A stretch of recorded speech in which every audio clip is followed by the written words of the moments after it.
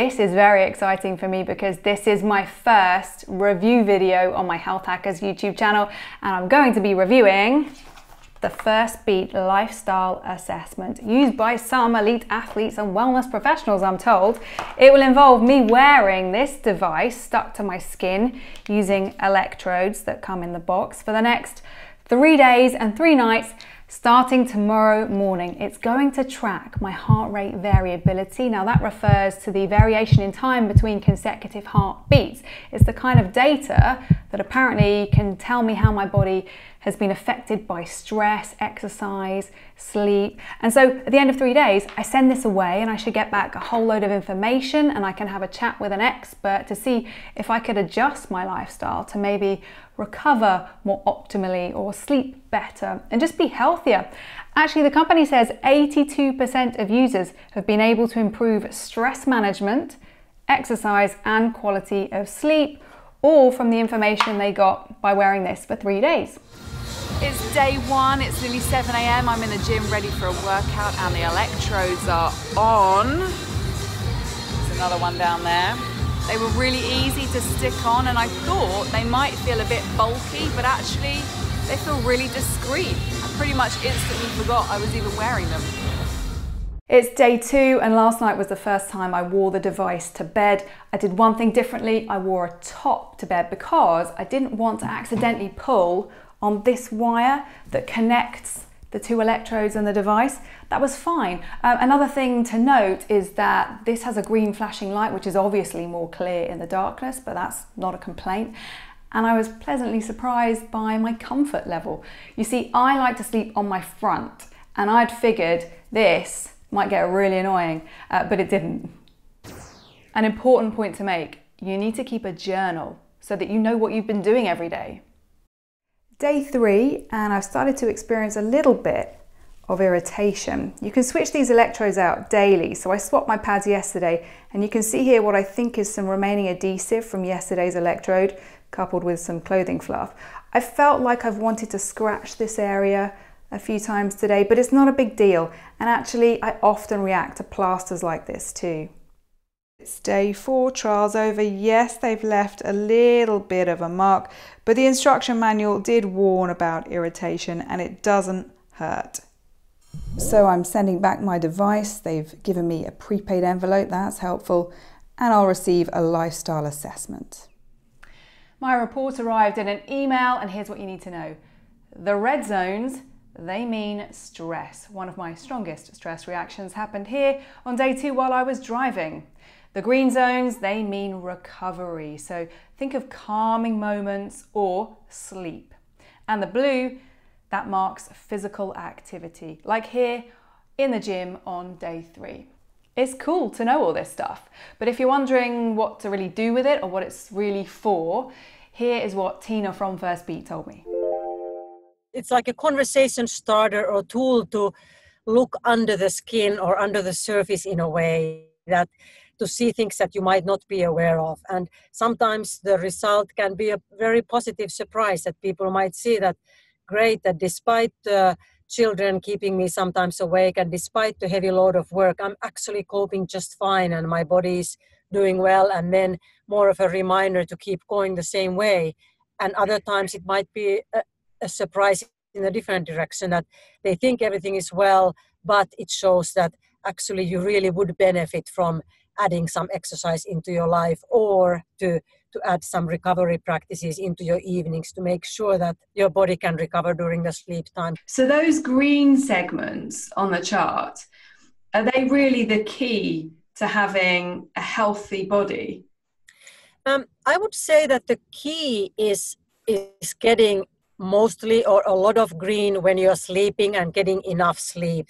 What would a really unhealthy report look like?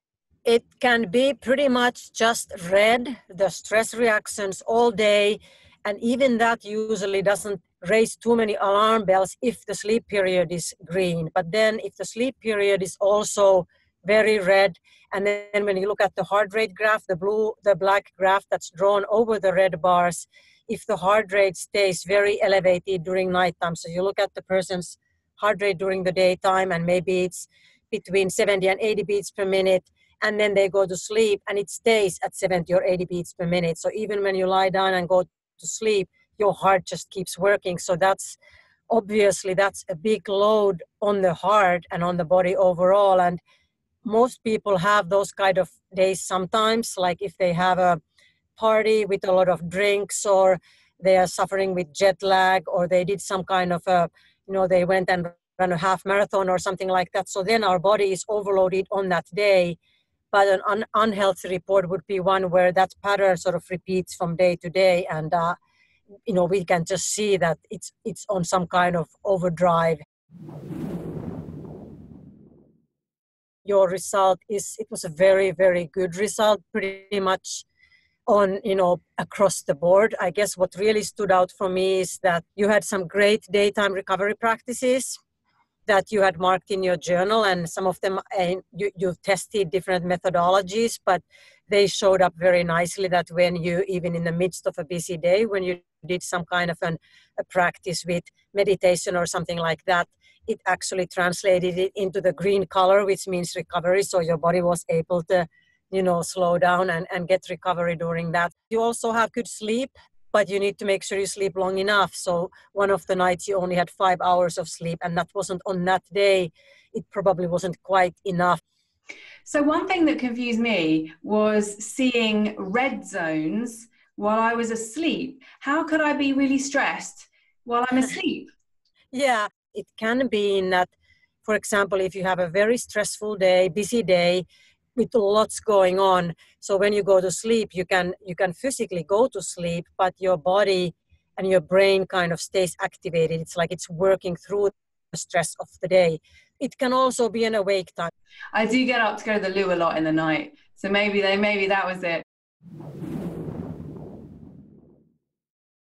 Exercise has sort of two effects on sleep. So the acute effect can sometimes make us sleep a little bit worse, whether you are a normal person just minding their fitness or a top-level athlete. But if you do a high-intensity exercise session, particularly towards the evening, like a football player who has a game in the evening or match in the evening, almost for sure the following night is going to be quite red, because physically their body is still very sort of geared up and active from that, and their heart rate is elevated.